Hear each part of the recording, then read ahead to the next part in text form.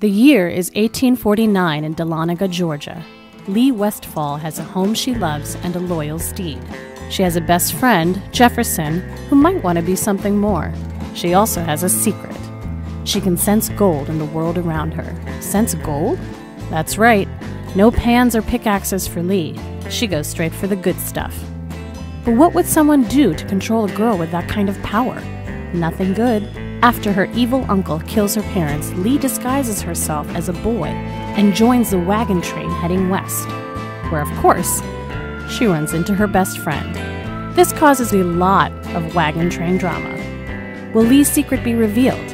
Will her evil uncle find her? Will Jefferson and Lee make it to the gold fields of California? Find out in Walk on Earth a Stranger by Ray Carson.